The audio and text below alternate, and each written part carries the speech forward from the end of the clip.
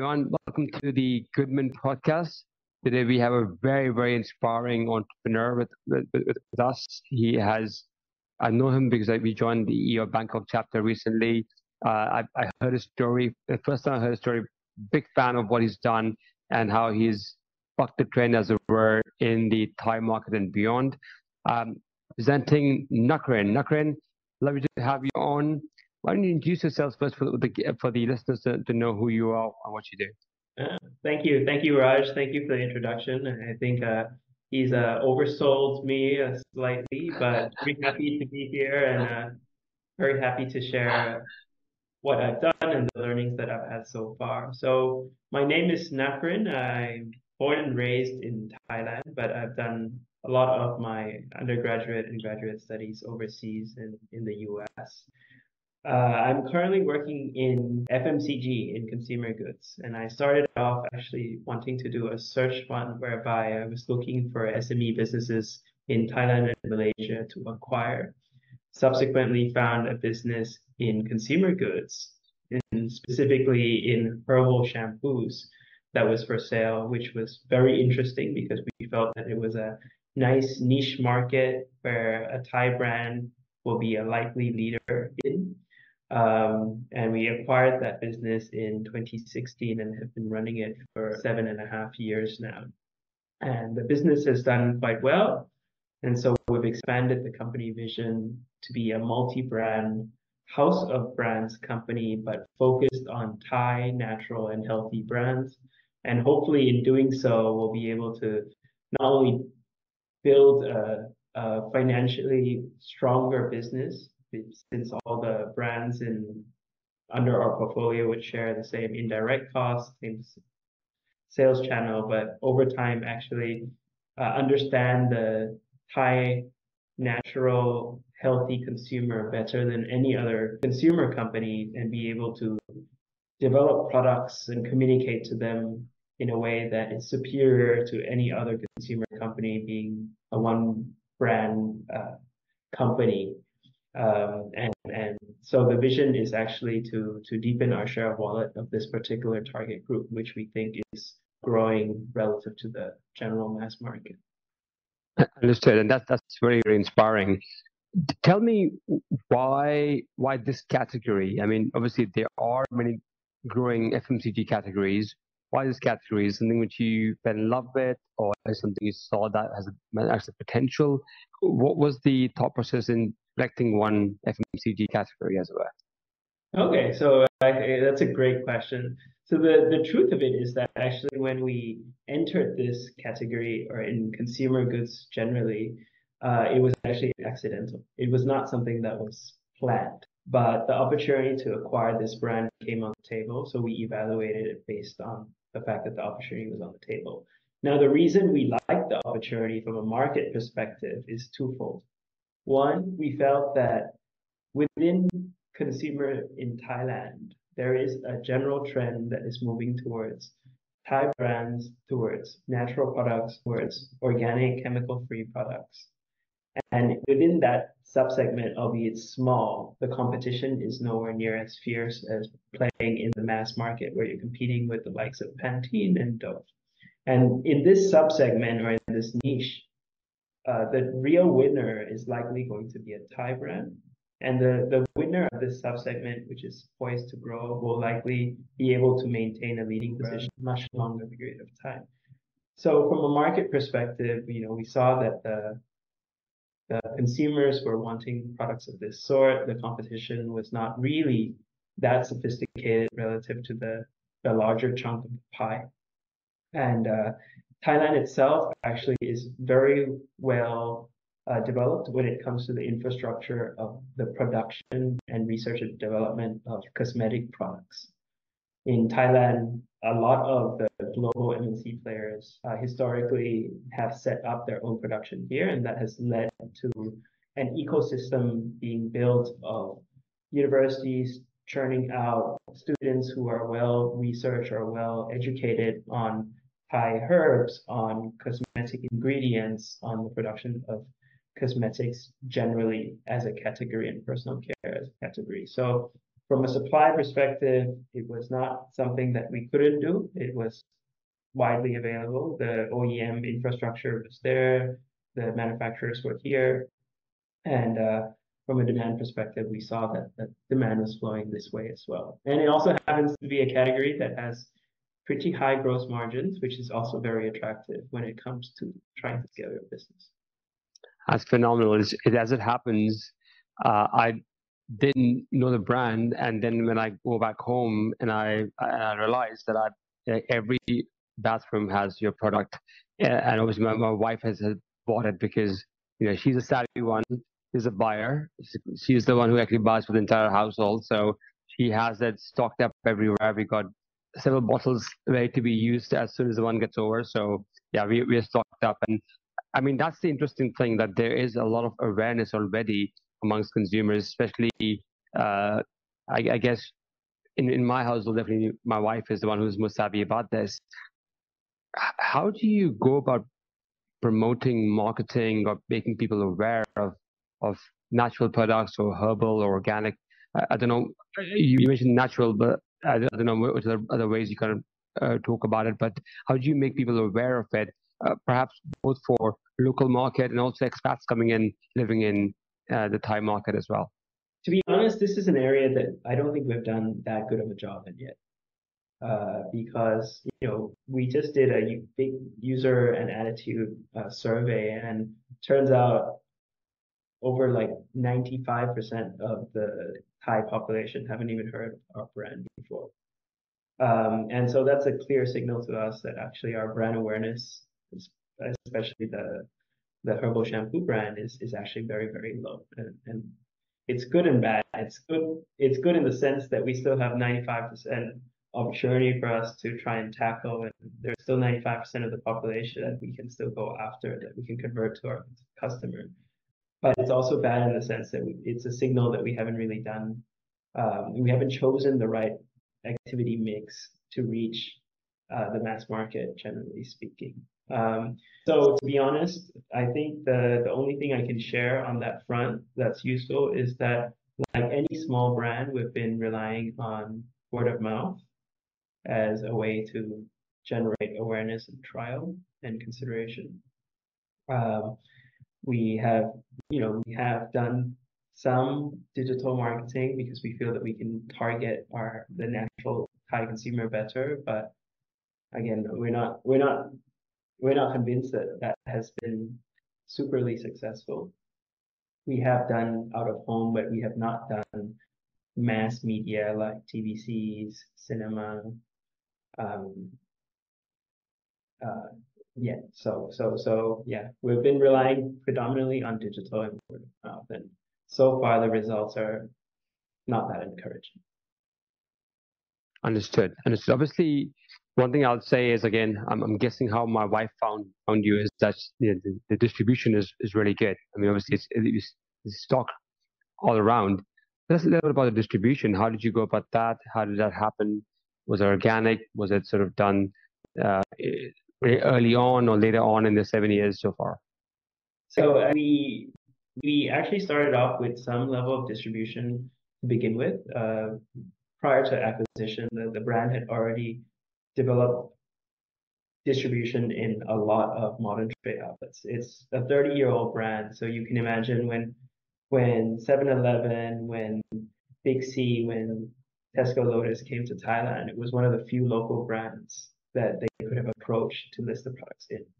So the products were already in these channels, but there were just 1 or 2 SKUs. And the previous owner hadn't actually pushed it at all, hadn't really worked with the retailers in developing a business plan, trade plan that would actually encourage trials and growth within those channels. So we came in, we started cultivating personal relationships with the buyers and the merchandisers for all the modern trade retailers.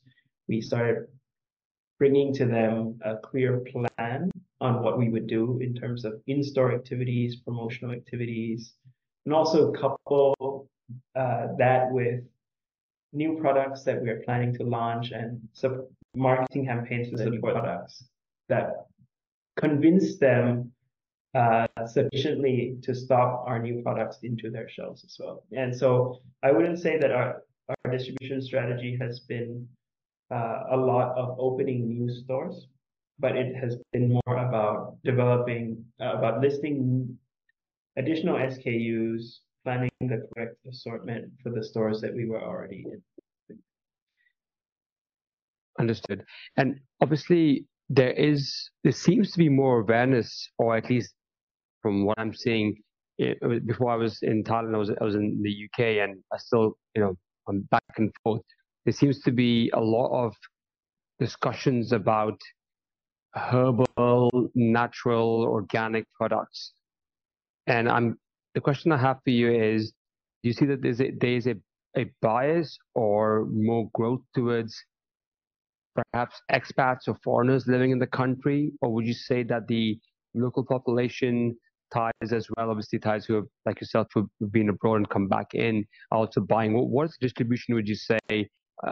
Obviously, have, as open as you can be, or perhaps you can't. I would say that our brand is 95% targeted at locals.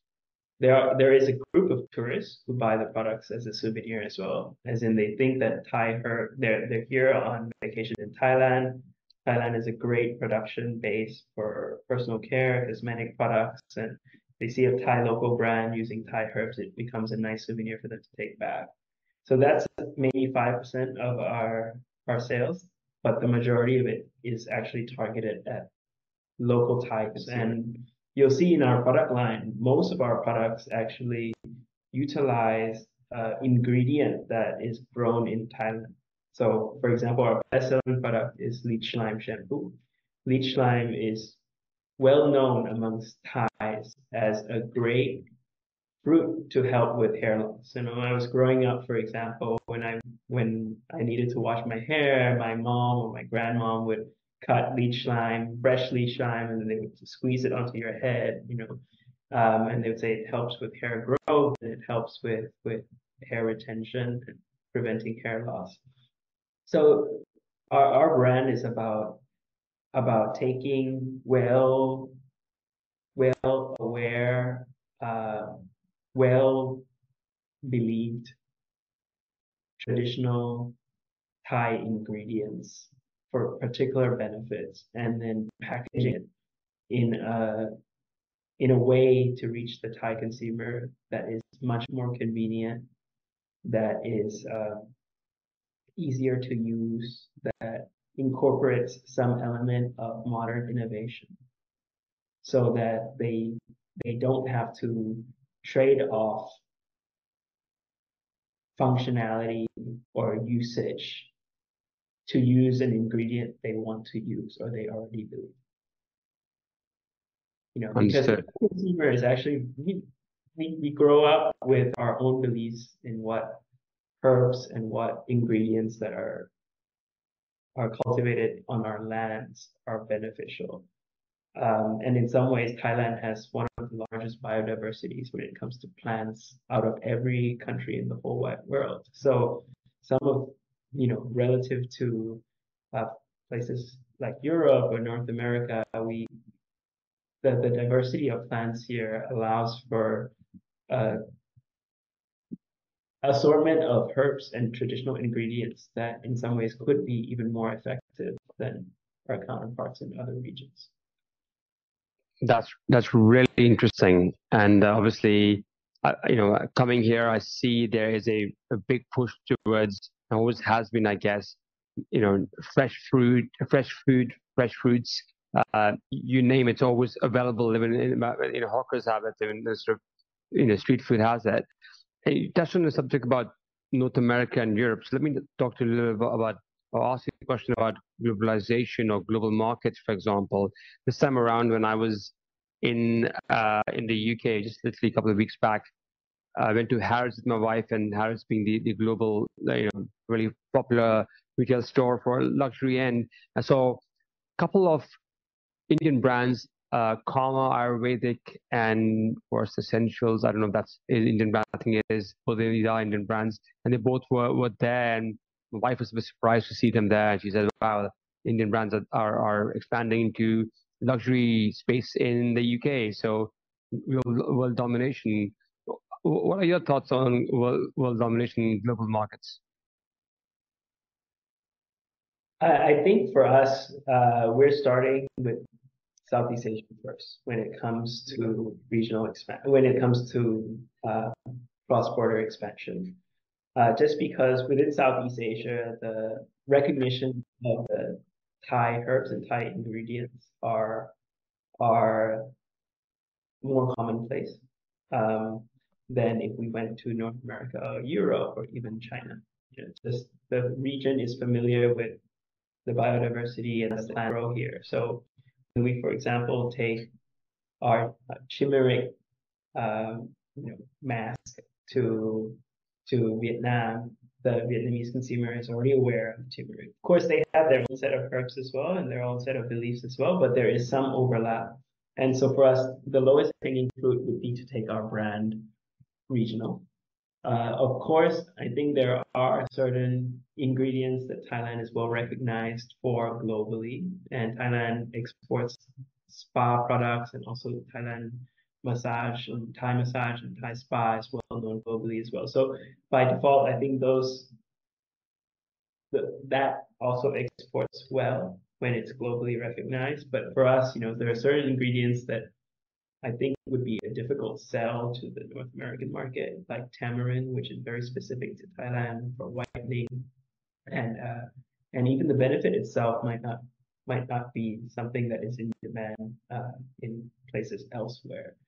So I don't know that this answers your question, but I think my view on it is that it depends on how aware the exporting market is of that particular ingredient or benefit or product that is being exported from Thailand. So I think, Indian Ayurvedic medicine is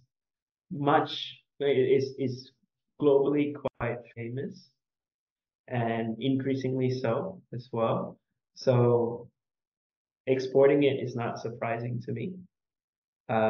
Exporting it to places like Harrods in the UK is not that surprising, but it's because the awareness and the recognition of Indian Ayurvedic medicine is already there. So it's not impossible. It's a matter of timing, and it's a matter of how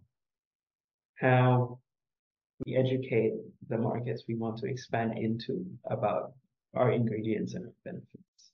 Yep, makes a from a brand owner's perspective, we have to think about prioritizing our markets based on complexity and also the biggest bang for our buck. So it comes back to why we prioritize the region, because trying to convince a Vietnamese consumer to try a leech lime shampoo should be a lot easier than the same challenge towards a Japanese consumer, for example. Understood. Yeah, makes a lot of sense. And just on the idea of using natural products across and predominantly Thai products or herbs and other ingredients, would you say that the ethos or the value which you bring to the table also revolves around the idea of using ingredients which has no nasties, as it were? So perhaps paraben is one of the things I've heard about. It's not really good for you. And when we look into as a consumer, when you're looking to buy stuff in the UK, you go to Whole Foods, for example, and you just buy from there because we know everything over there. It's what's stocked there usually is it doesn't have the E numbers, for example, doesn't have paraben, for instance. So is that what you're going to build as well? And perhaps you can take an example of your top brand because you have multi-brand product range. So your top brand, name it and tell us what does it look like. Yeah, definitely. So I think actually using natural ingredients, natural extracts goes hand in hand with being free from harmful chemicals. So we're lucky the brand DNA from day one was a combination of trying to be as strict to the purest product, to being as pure natural as possible. And when you're as pure natural as possible, you're trying to substitute out all these nasties with natural alternatives. That it's very similar to the case of I think the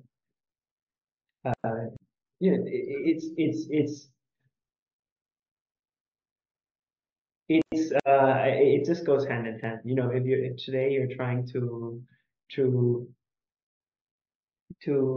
take out the nasties, you do need to substitute it with something else. In our case, we're just trying to substitute it with something that is natural instead. And same thing today. Being natural also involves using a very high percentage of actual natural active ingredients. So for us, we see it as going hand in hand. You can probably do a very high percentage of natural active ingredients and still have some nasties in there. But in the minds of the consumer, they're actually expecting both when they're looking for natural products, generally speaking. And it's not fair, I think, we don't think it's fair when a brand takes a product to the market that claims to be natural but contains a bunch of nasty chemicals there, because you're trying to communicate to a sensitive consumer about your product being natural, and their expectation is a little bit of both, in my opinion. I think just a good example where possible, we would actually make something that is completely 100% natural. So one of the best-selling and most innovative products that we did was we realized that Thais believe in the power of tamarind, for example. They believe that tamarind helps with brightening and whitening effect by taking out dull cells from your skin.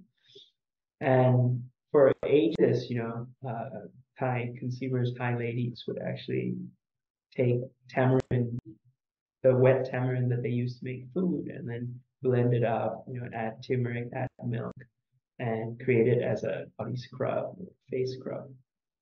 And we realized, hey, there is this already innate belief in it, and tamarind is already very high in natural AHA, which is the function of it.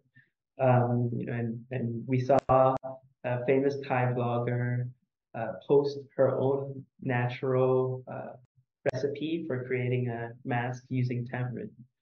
And at that same time, we realized, hey, one of the biggest trends in personal care was mask sachets, or actually just general serum sachets or single-use pods. So we were one of the first brands to help create a fully 100% natural tamarind paste in a pod form that a consumer could buy for 29 baht, a little bit less than $1 per piece. It's a one-time use. You don't have to go to your kitchen, make your own kind of tamarind just because you want to use it once, and waste all these materials that is required for use. And we co-developed this with Thailand's #1 beauty blogger, and then we launched it, and it was a complete success. And it very much fits with the brand DNA of leveraging ingredients for functional benefits that Thai people already believe in, but bringing it to the Thai consumer in a way that is functionally easier, and delivering it with convenience at a price point that is still affordable. So the tamarind mask, for example, is sold through 7-Eleven. I think 11,000 branches, and it must have sold it like 4 or 5 million pieces at least since launch. So it's just an example of something that we do as well, and it's 100% natural, no preservatives, and it's in a single-use mask, and that's why we can do it as well. Once it's sealed shut, it's very difficult for water and bacteria to get in, and naturally tamarind is already slightly acidic, so it doesn't lend itself to bacterial growth as well.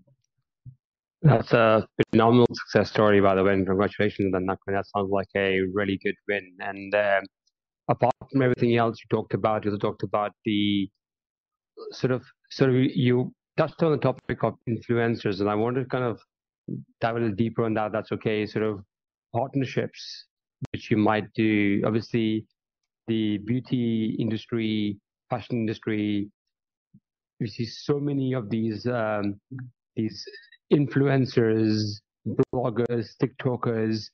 Are you leveraging those wonderful creatures of God where they have come into being and many brands say that they're essential? So that's one question. Second question, just similar to that, do you think there's a value in sort of core branding? I mean, obviously, famously, Air Jordans, sell more than any other Nike shoes, for instance. So you see that that's something that you'll be looking to explore as well in the future. So our Tamarind line, for example, is co-branded. It's co-branded between our brand and Thailand's number one beauty influencer. And that's been, it's been a success. So from the Tamarind mask, we launched the Tamarind body scrub, and we launched the Tamarind serum, cream gel, now getting into the lotion segment as well.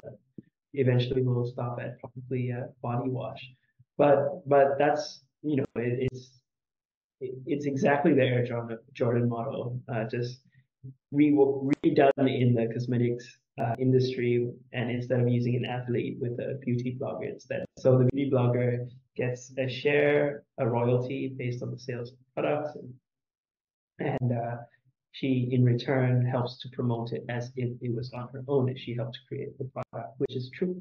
And yeah, it's been a success for her. It's win-win in the sense that she's a beauty blogger and she doesn't have to actually create her own brand so to isolate herself out from reviewing other beauty products.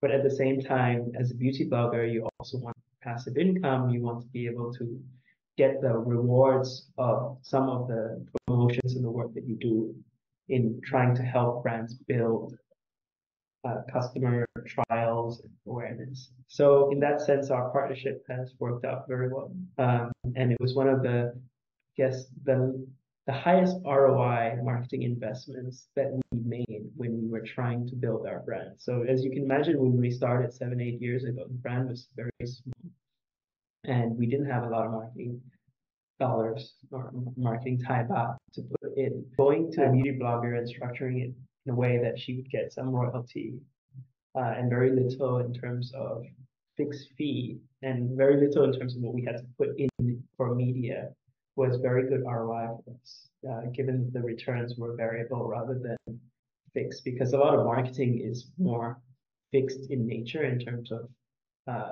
cost structure. But in this case, we were able to variabilize it, which fit very well with our size at that particular point in time. Our experience so far using beauty bloggers and influencers is that you have to choose them carefully because not all bloggers and influencers are the same. Some have a much more loyal following and credibility amongst their followers than others. So even looking at just the number of people who follow them or the number of people who like their page isn't sufficient. In fact, even just looking at the comments that are under their posts is insufficient because it doesn't always convert to sale or trial unless their follower base actually believes in what the reviewer, influencer, or blogger is actually saying. So I think we have to choose carefully, and we've burned our fingers a few times as well, choosing bloggers and influencers incorrectly. Understood. Understood. And obviously, this always is tricky to find that one person who will carry the burden of the brand, as it were, or to really help it push forward. A question linked to that topic, and this towards my last questions here, which is often you see that brand owners, the company owners, become the brand ambassadors. Famously, Richard Branson is the brand ambassador for Virgin, whether it's Virgin Media Internet or Virgin Rockets or Train. He's literally everywhere. And then there are others prefer to have, as we discussed earlier, Michael Jordan to come in to kind of be the brand ambassador for it. Where do you see yourself and your co-founder to be brand ambassadors, for example? And I mean, again, because and this is something which I often talk about to people, especially in B2C space. Like, do you see that that's going to become your role in the future as ambassadors, as influencers, or do you feel like there is a place for entrepreneurs in certain segments, and perhaps not for all segments, maybe not for beauty and fashion and health and wellness? Yeah. Well, firstly, I don't think I have the good looks to be a brand ambassador for our brands. It's just I think it's not what the Thai female consumer is looking for. But just generally speaking, I think both me and my co-founder, we're more about building businesses from process, people, systems perspective, rather than trying to be a blogger and influencer on our own personalities. I think it's, when you ask that question, I think it's a personal choice to make. It's someone who wants to be the brand ambassador for their own brand is probably someone who wants the spotlight, who enjoys the public attention, who is an influencer or blogger by default. Today, if you're already an influencer or blogger, you're passionate about influencing other people, and you already have a loyal follower base, and you want to launch a brand that is resonant of your personality, you have full right to, and you will be very successful at doing that if you're very good. And then there are some brands that have different values, and perhaps the value of the brands don't necessarily overlap with the values of the founder, and that's fine too. And I think we're much more on that path because our vision is not one brand. Our vision is a house of brands, and a house of brands that might mean that is targeting different age groups, all the way from mom and baby, babies to adults to elderly, and the right value set for each brand will be slightly different. And we cannot be an embodiment of all the values for all our brands. What we're trying to build here, our vision, our strategy is not conducive to having our personalities become the ambassadors of the brands that are within.